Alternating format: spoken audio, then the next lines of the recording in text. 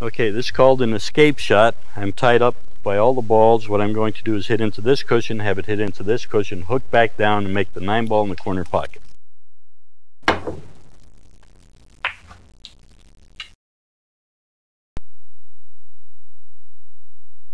Okay, this is a rail hook shot. We're going to draw the cue ball and have it hook around the 3-4 and hit the 5 into the 9.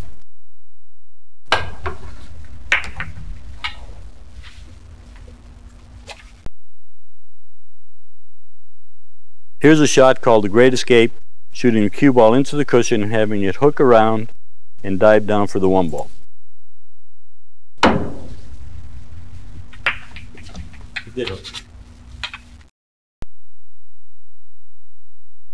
Reverse English, hitting the cue ball on the right hand side, going 3 rails around the table to make the 9-ball.